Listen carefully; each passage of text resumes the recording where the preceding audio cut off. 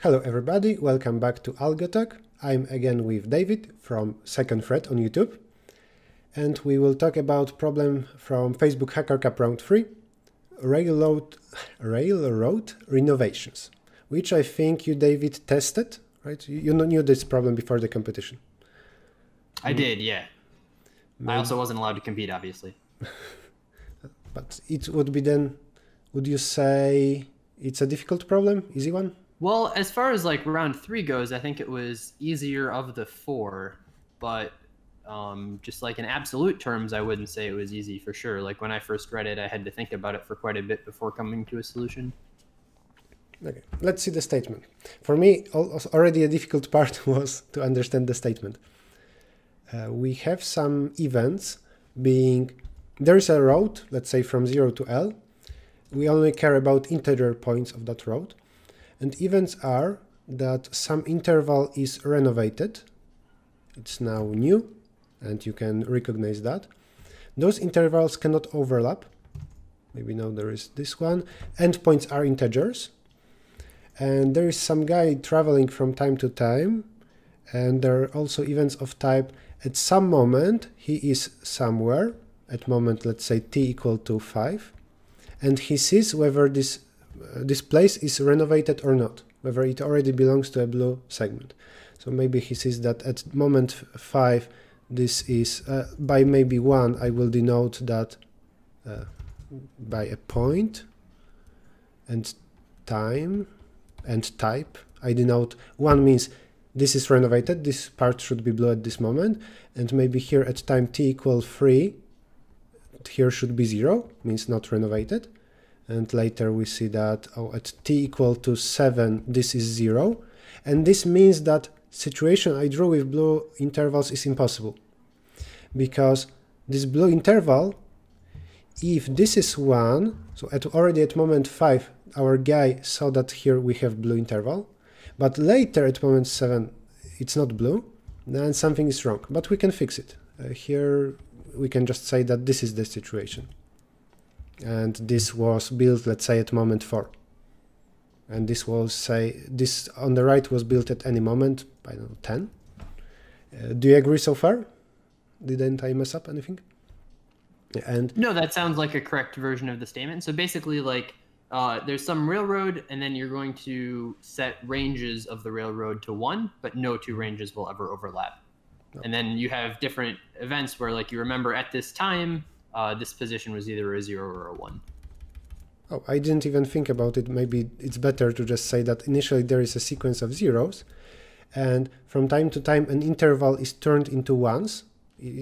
All of that needed to be zeros a moment ago, now it all will be ones. And there are additionally things like, we know that at moment t equal to 5, this was a 1. For the whole time I thought about this geometrical representation from the statement.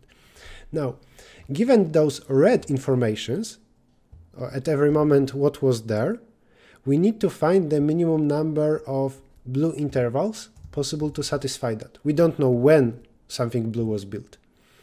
We just know red, and additionally, there is k, up to n, where n is the number of red moments, and k means that k red moments we can reorder. We can put it in some different position. Those red moments are numbered from 1 to n.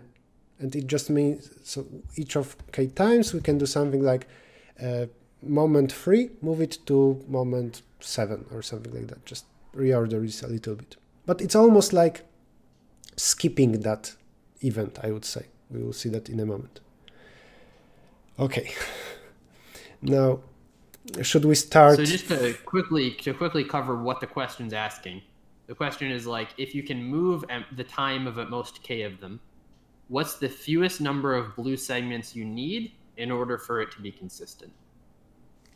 Yes. We need to minimize blue after reordering red a little bit, because red is in the input along with value k. Oof. Should we start from solving this if k is 0? Or should we say what it means actually to reorder and do some observations about it? Well, funnily enough, when I first read the problem, I just forgot about k. So my first solution was solving when k equals 0, and then I got to the input section. I'm like, oh wait, the solution doesn't work at all. I missed a huge part of the problem. But yeah, I think solving it when k equals 0 is interesting and also helpful to understanding the full solution.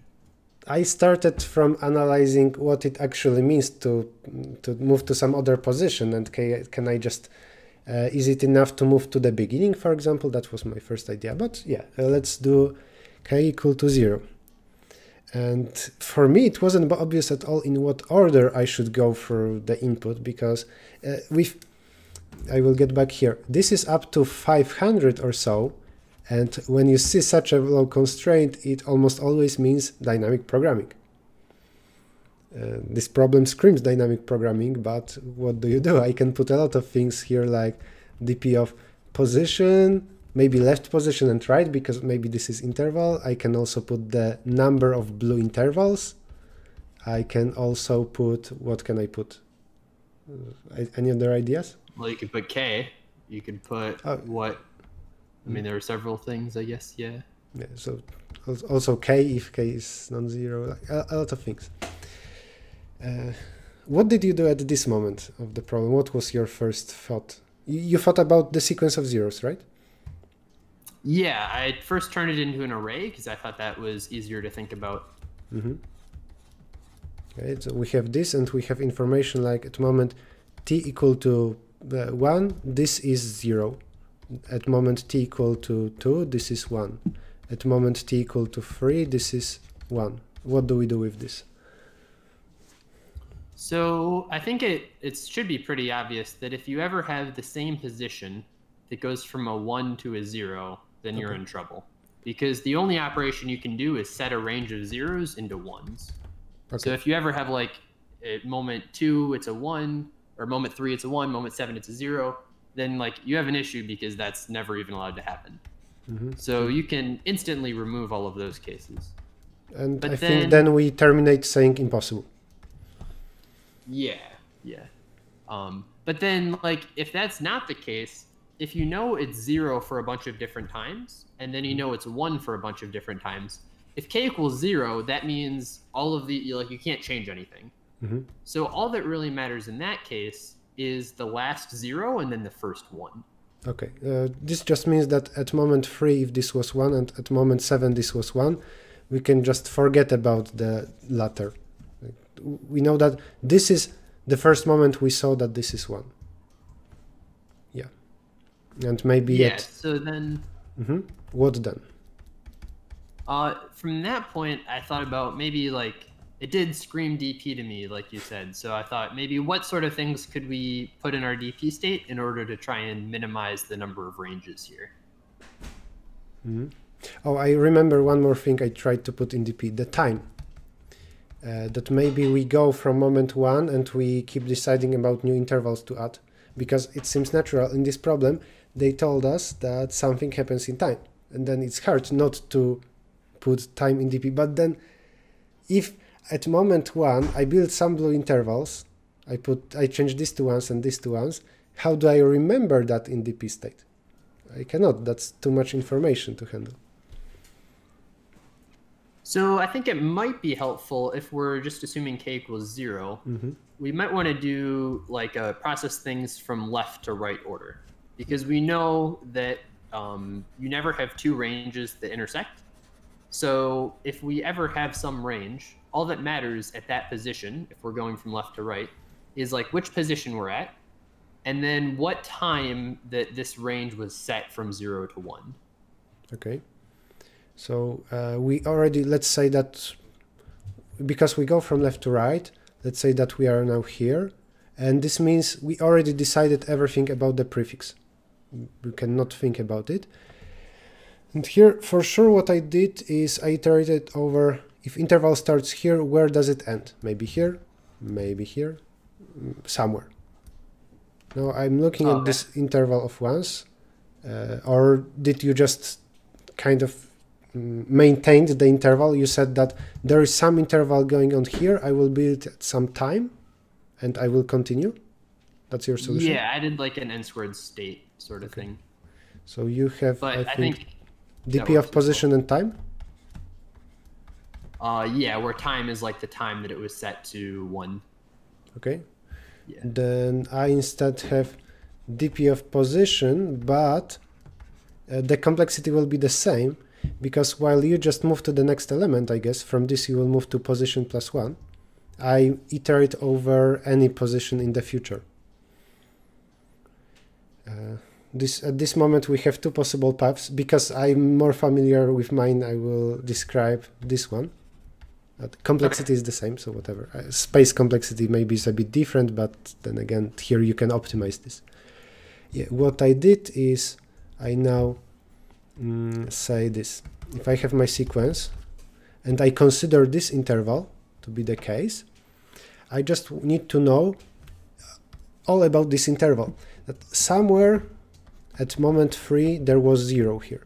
At moment equals 7 there was 1. From this I already know that interval blue interval must be built between moments 3 and 7. If additionally there might be some contradiction, like that already before there was 1, that's now I don't allow this blue interval. But if everything is consistent like this, then I allow this blue interval to happen. And that's And you just need to keep track of that with like a range max and then a range min, which you can like store as you increase your transition. I think I did all of that in some brute force way. So for now I have n cubic, because for every dp of pos, because I handle everything up to this position, I iterate over position 2, and I move to dp of position 2. This is anything greater than position. I consider this interval from p to p2. I linearly go through all red events and check if there is no contradiction. If that's so, then dp of pos means the smallest possible number of blue intervals so far. So just I say this is blue intervals so far plus 1. Makes sense, yeah. And then you can like trim that down to n squared pretty easily if you needed to. Yes, but I guess it's not really too important. Yeah, later I got here n4, then I just moved some computations outside of a for loop, because still I had this, and only inside, after knowing if this is valid, then I iterate over the last parameter we will need in the problem.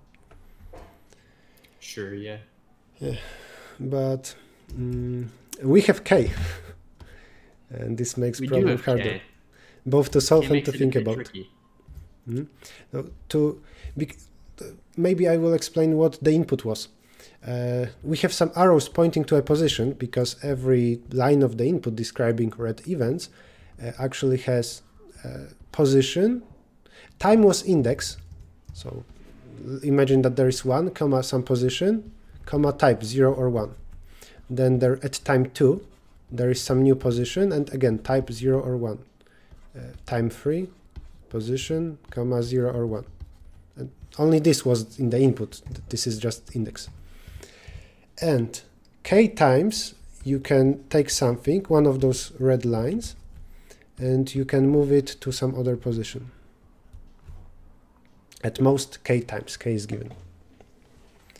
So one of the things we were talking about earlier was that if k is equal to 0, all that really matters is the first index of a 1 and the last index of a 0. Yes. So if we want these things to be as unconstraining as possible, so they're not like going to hurt us, it makes sense for us to put the 1s really late in time and the 0s really early in time if we know we're going to move them.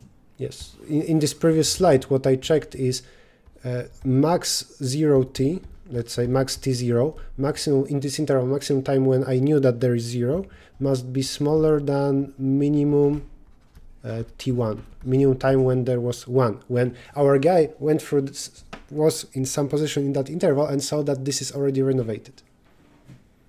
And if we want to make this condition true, we want this 1 to be big. So if let's say this is here of type 0, instead of moving it here, always I will move it to the very first position. And because of that, it stops being any kind of limitation for us. And yeah, so it basically just like goes away entirely. And if we have some t0, if some time equal to 0, then it always satisfies this. So actually moving this to the beginning is equivalent to just removing this. And the same is almost the same is true for moving something of type 1. Right? Because I cannot just remove it. Yeah, it still kind of matters because you have to cover that position eventually. But okay, you can move it to the end so that as long as you cover the position at any time, this condition will be satisfied. So there was additional condition here. I skipped this about my DP solution. It's also fine if some position isn't covered by blue. It's fine to just move from DP position to DP pos plus 1. And then only later continue with some new blue interval. But that's only if our guy never saw renovated fragment here. If there is no 1 on this position, then we can continue. And this way, that might be how an optimal solution looks like. So yeah, we move this to the end. So it's more like we remove this line by moving this to the end. And additionally, we still remember that this position must be hit. Yeah, exactly. So here I make my transition also to dp of position. I will just say p plus 1. This is position plus 1, but only if, and this condition, is there any 1 there. Okay, and now with that being done, we can move through our list of red events and just know that we can skip something with cost of 1, and we can skip at most k events instead of reordering, because reordering is complicated. Yeah, that's one way of looking at it. How I kind of thought about it is like, it's okay to have things at decimal indices. So like if you want this 2 and 3 thing to be at the same time, you could just do it 3 and like 3.001. Oh, sure. That way, yeah, again, you don't have to reorder anything. You can just like put them to new positions. But yeah, that works too, just making everything even. You mean that it's kind of annoying if we need to change this 3 into 2, right? Because we move something down. Is that what you mean? Yeah, like okay. if your indices are changing, then there's a lot of things you have to remember in your DP, so it's hard to keep track of all of it. And generally, so instead, if you just keep everything the same and then allow for duplicate things to be at the same time, I think that made it easier for me to think about. Yeah. Just if we needed to keep track of what moves where, and it could be to arbitrary position, not just start and end, I think this would be NP hard problem. Just thanks to observation about moving. Its first observation is move only to the start or end. Second is this is basically equivalent to just skipping this event whatsoever. Like we just skip it, we don't care about it. Yeah, then how did you modify your DP? Because you had this. Did you add another dimension or did you do something else? Yeah, I just added the dimension for K. So how many things do I have left that I'm allowed to skip? Okay, and did you have cubic space then? What did you say? Did you have cubic space? Yeah, I used cubic space. If I needed to, I could have made it quadratic space, but I was just running it locally, and 500 cube space seemed fine. Okay, wait, let me compute. This is 1 to 5 times 10 to 6, and if we have int, but short is enough? Yeah, short, even short is enough. If we have short, that's this times megabyte, 250 megabytes. Because short takes 2 bytes. That will fit in actually any online judge even, not just in our computer, but in our computer you can take 5 gigabytes and it will be fine. Yeah, it's the nice part of Hacker Cup, I guess. Yeah. But if you need to, you can get rid of the position if you're worried about the memory. Yeah, you only move from position to pos plus 1, so sure. Yeah. For me, it would be impossible to remove this, but I don't have time thanks to that. So I have position, and here again I add skip, and then for every next event I can skip it with cost of 1 by increasing this by 1. Actually, I think I had n cubic times logarithm. Yeah, because what I did is my pseudocode, let's say this is for loop over position 2, or maybe first for loop over my skip, how many times I skipped for position 2. And now to check my interval, that was a bit more complicated. I need to know how many things I need to skip in order to make this blue interval.